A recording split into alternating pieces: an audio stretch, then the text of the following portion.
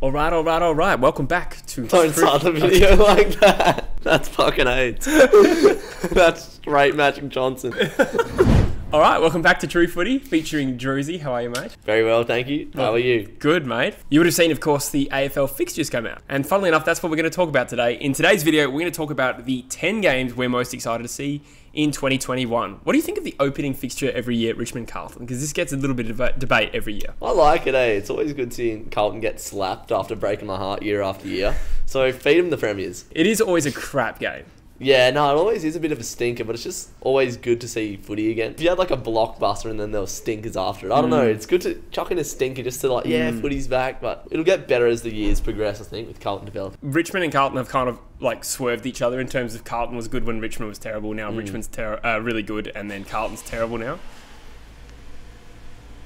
That's a car. Stupid cars. But you're right, the reason they don't have like a hell blockbuster game in the opening game of the year is because people are going to get around this game anyway. So you wouldn't have last year's grand finalists, Geelong and Richmond. You wouldn't put that the first game of the year because everyone's going to go to that game anyway. You want the most eyes on Richmond and Carlton because, like, I don't know about you when it's the first game of the season, I'm like, that stupid fucking car. Chuck Gold Coast and North Melbourne on the first fixture, bro. Box office. Yeah, true. Probably sell out the MCG. Nah, not really. We're definitely not going to keep that in. I fucking hate this. Yep, so we've gone ahead and picked the 10 games we're most excited for this season. We'll start in chronological order, and I'm actually going to start with the second game of the season, Drews. Collingwood is taking on the Western Bulldogs, round 1, Friday night at the MCG. I think that's exactly what they did this year after Richmond and Carlton. The second game was Collingwood and the Bulldogs at Marvel. Collingwood absolutely slapped them, but this time, it's the Adam Treloar rematch game. Ooh. They're going to go head-to-head on a Friday night, which is hopefully going to have people in the stands, unlike the of round 1, of course, of this year. Pies had a tough year this year. I think they're going to make amends. I think these are two relatively evenly ranked sides, both around that top 6 range. I know I had the Dogs outside my top 8 in my ladder prediction, but I kind of just threw that in there as like a quiet stinker. Just to make a bit of controversy. Yeah, a little bit. Well, yeah, the differential in the last game will probably be, tipped in favour of Bulldogs. They've gained more ground, gaining Treloar and Collingwood losing them. It's just like big gain and big loss. It will even it out. Yeah, I hope Treloar just has an absolute ball in that game, hey? I do too. I'm going to say the Pies win though. What do you reckon? Oh, it's a bit early to say, Jesse. But I'll go the Dog. Yeah, the Pies stunk it up in the last game of the season. Had a stinky trade period. They're just on a string of L's. I wouldn't be surprised to see them lose the first game of the season. Interesting. Differing opinions already. Nice. Round 4 is another blockbuster. It's Port Adelaide and Richmond, the top-ranked side in 2020 versus the Premiers. Both games they had were absolute blockbusters this year. Obviously, that prelim was nutty. And yeah, first game, Port Adelaide won it, so 1-1 at the moment early in the season, but that's a huge game. Yeah, exactly. And Richmond are a little bit vulnerable early in the season because they kind of time their run late each year. Who are you thinking for this one? I'm going to say Port Adelaide. Port during the season are a bit different to in the finals, I think. Yeah. Richmond always show up to the big games, but I'll go Richmond. Differing opinions. Nice. All right, the third game we're going to nominate is my WA bias nomination. West Coast versus Collingwood at Optus Stadium in round 5. They actually play again in round 20 at the MCG, so you can kind of like pick whichever one you want. Both of these games are going to be hot. They play each other twice, and yeah, maybe you could say the round 20 game would have more bearing on the finals. But either way, these two teams have a really, really good rivalry, especially in Perth. Collingwood, 2 of the last 3 times, they've beaten us by a point. Then they had a horrible game in between where we belted them, but that wasn't really like indicative of how good they are. I think these two teams are again around the mark to push for top 4.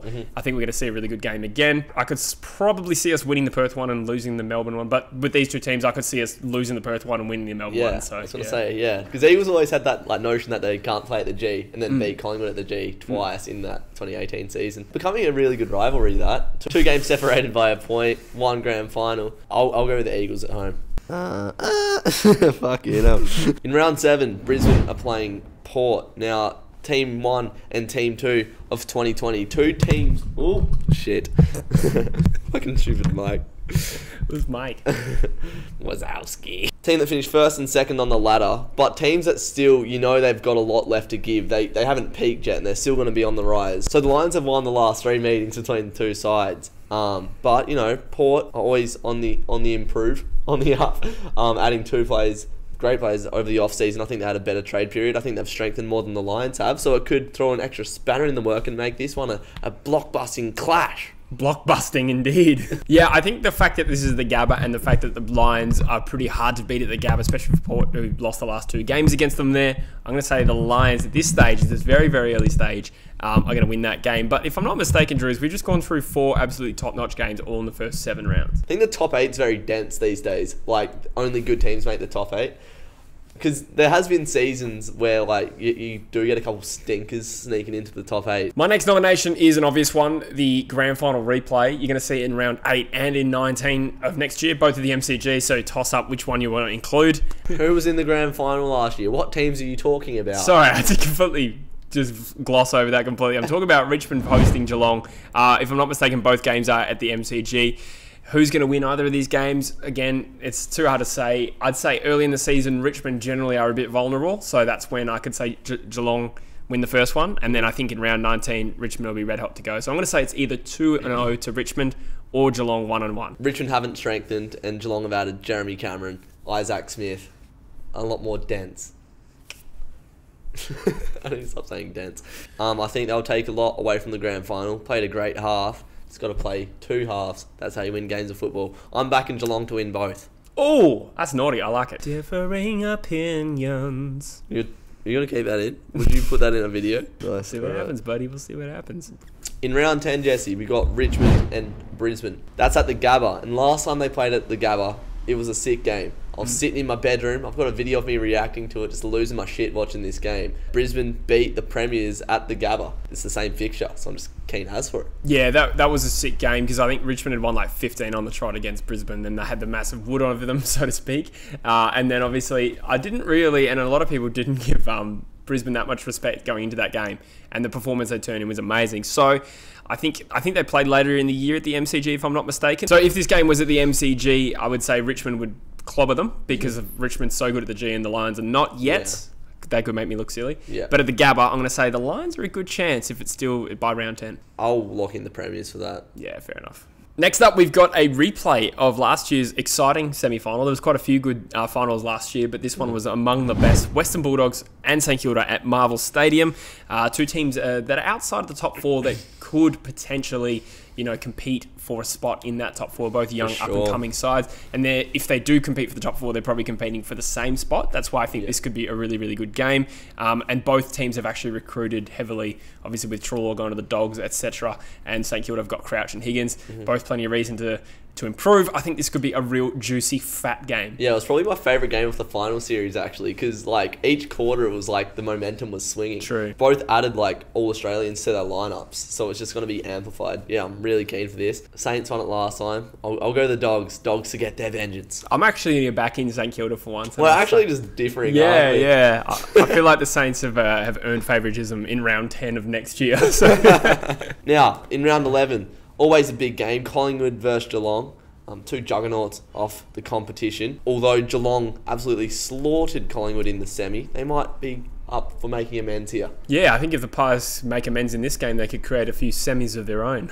Collingwood, are a fringe. Well, this season they are a fringe 8, so I didn't show what they could offer. But in the middle of a season, this is a huge game for them to potentially solidify their spot in the top 8 if they get a good start to the season. Huge game for Collingwood, and it would be a great win for Geelong as well. Other than that semi, the Pies have won the previous 2 against the Cats, so they kind of have good form against them. I personally still back the Pies as a half-decent team this year. That's why I think this will be a good game. Who are you tipping? I'm going to say you probably have to give the favouritism to the Cats, but a Pies upset is definitely on, it's probably 60-40 for me.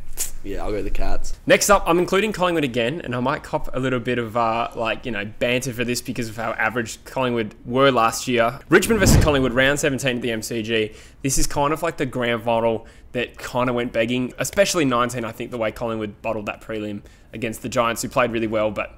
It was the one that got away for Collingwood, and I think Richmond versus Collingwood would be such a sick grand final if it did happen. I don't think it will happen this year, but either way, it's probably the 2 biggest Victorian clubs right now for sure going head to head. And like I said, I think Collingwood will be around that top 6 range. This is 6 weeks before the finals, and the Pies, they probably do have what it takes to knock Richmond off, but again, late in the season is when Richmond, feast on teams. So I'll say Richmond win this, but it's a game I'm definitely looking forward to. It's one of those fixtures that can always go either way. Yeah. Yeah.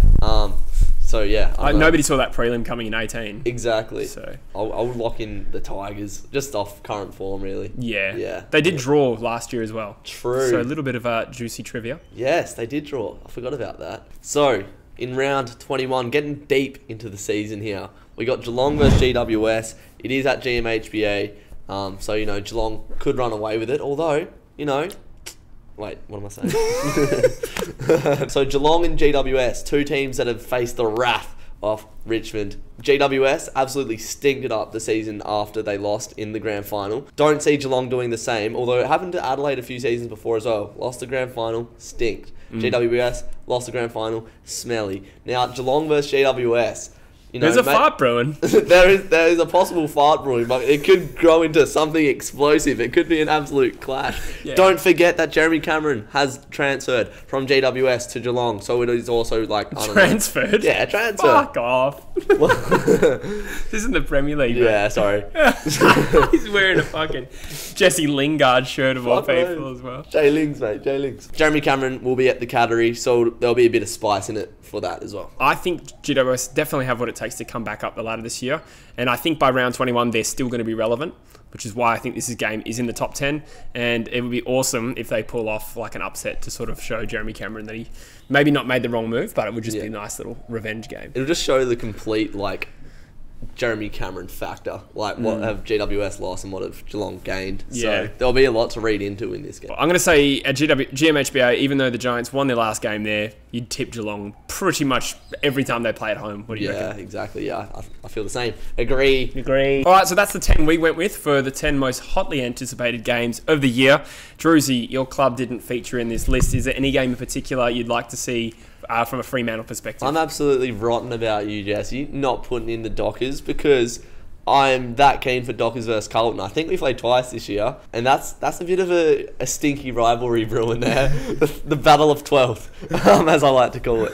But no, I think Dockers have been very, very, very unlucky to not beat Carlton on the last two meetings, so I'm just itching for that one because I just love to do Carlton in just once now because I'm just... Needs to happen. If we could do the double over Carlton, it'd just be like, yes, we are a better team than you. Yes, you've made it. Yeah, well, no. But I just think we're better than Carlton, and both times we've lost in just absolutely terrible fashion, heartbreaking fashion both times. So I'm just itching for a win against Carlton. Yeah. Those are the fixtures I'm looking forward to, and obviously the derbies are always good fun. Yeah, that's true, for sure. I think for me, obviously I mentioned Eagles, Collingwood. We also have Richmond in Perth this year as well, and it's good to cut Richmond in Perth because I think we'll get them done. Yeah. But on the other flip side of that, we do have away trips to the SCG, GMHBA, and even the Gabba in the final round. You can fucking just tick those off as losses right now. So we've got to make all the home games count. All right, guys, that's the 10 games we went with and a little bit of a look at our own clubs. Let us know in the comments what you thought of the fixtures. What games are you looking forward to? What games are you dreading as a fan? Also, while you're there, make sure you sub to my good friend Drewzy. Link in the description. Very recently, just passed 3,000 subscribers, and he's making some good content as well. So definitely go check out his channel. Watchable content. I wouldn't say good. It's past the time. Go watch Cardman 22 and Mitch Ryan if you want some good footy content. But nah, thanks for having me on. No worries, man. We'll see you in the next video, guys. Cheers.